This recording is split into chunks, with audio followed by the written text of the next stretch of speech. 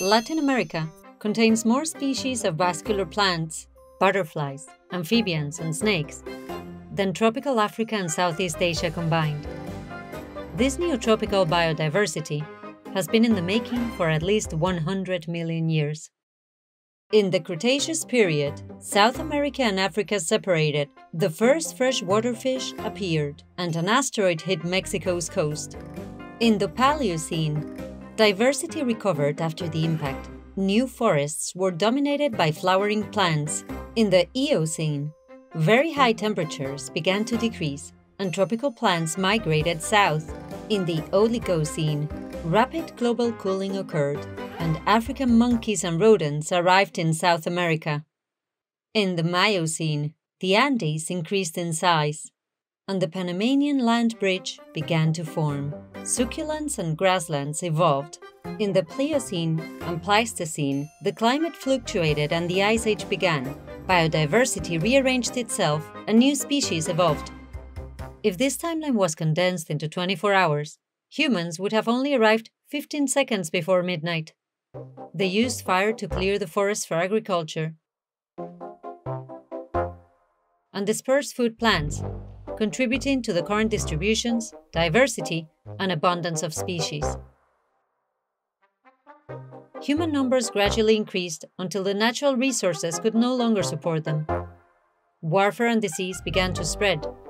Smallpox, measles, and the common cold were brought by European colonizers, causing the Great Dying, killing 56 million humans, representing over 90% of the indigenous people. Warfare also continued, and along with it, so did slavery and monoculture farming. The greatest change happened at 0.1 seconds before midnight. The human population exploded from 60 million in the early 1900s to 652 million today. Human activity fragmented habitats and biodiversity was lost.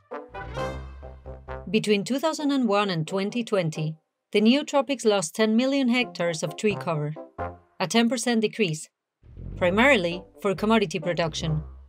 Alarming rates of deforestation still continue to this very day, and 1 in 3 of all known neotropical species are currently threatened with extinction. No longer will we ever have pristine habitats, and the few that remain are not able to support the current biodiversity that they hold. The UN has declared 2021 to 2030 as the decade of ecosystem restoration. The fragmented neotropical old-growth habitats must be protected and connected through habitat restoration. These connecting corridors will strengthen the long-term survival of the wildlife that inhabits these fragments. The neotropics are running out of time, and if nothing is done, soon the damage will become irreversible. It may feel hopeless that an unquantified number of species have probably already been lost, but as long as biodiversity remains and we choose to act, there is hope.